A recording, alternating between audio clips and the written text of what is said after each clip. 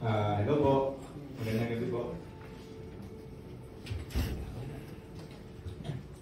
I think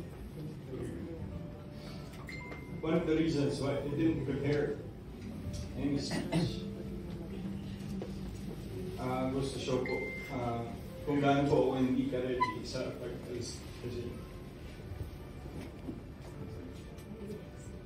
hearing Ada's speech and Jaclyn basically summarized everything that I've experienced while working with her. The first time I worked with Tita Jane was during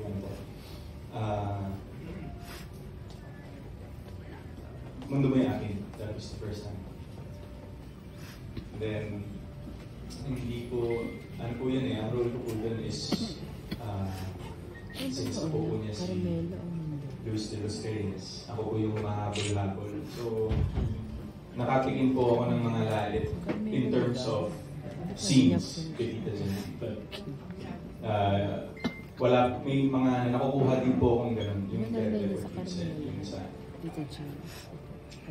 Teka. Parang si Tita Jane kasi may gate yan. Tapos meron din security guard dun sa gate na yun, na siya rin. Tapos ano ka muna niya. Kumbaga sa trabaho, screening muna, bago kanya papasukin sa buhay niya.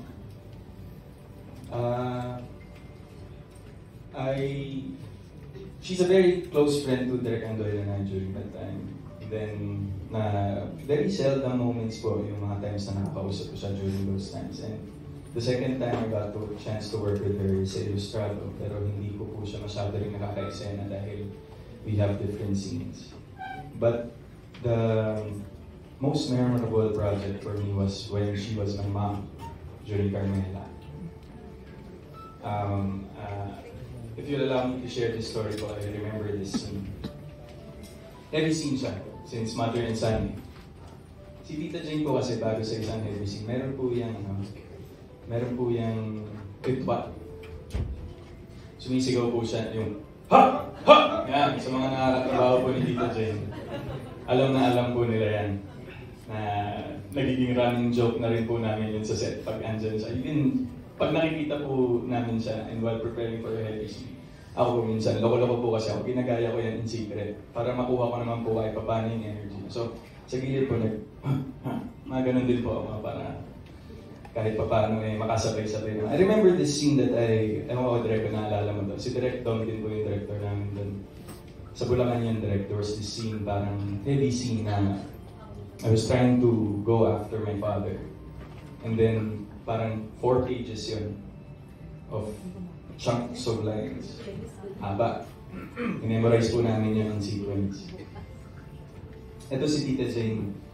Bago pa lang po yung 5, 4, 3, 2. Ewan ko po narinig yun sa lapet direct sa akin. Memorize mo na, diba?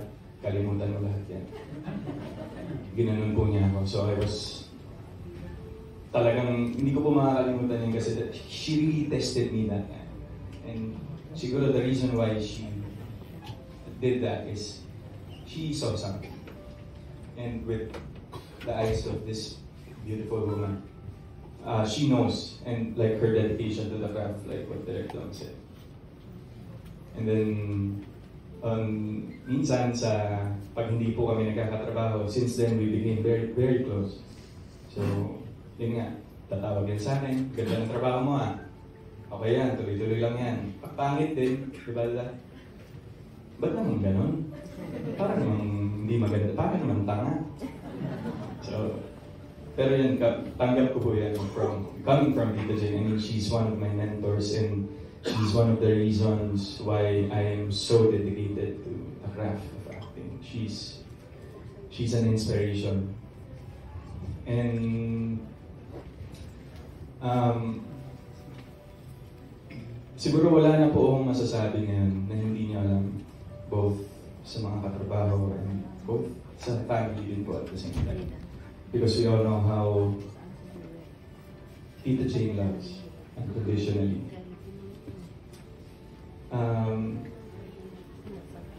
So, yun nga po, parang ngayon, I feel your pain and people who sa mga naiwan po ni Tita Jane. I feel it. sabi ko nga kay Kuya Gab after the phone call, sabi ko, Kuya Gab, let me know how I can help. Kasi nanay ko rin yan. So parang ang dating, yung nararamdaman ko po ngayon is the same feeling I felt when my mom left us. Parang bumalik. So, I will not keep this long. Kung saan pa po mapunta eh. Tito Jay, pakikigalo na lang po ako sa nanay ko dyan. Naulila na naman po ako ulit. Thank you for all the memories and thank you for bringing out the best in me. I love you so much.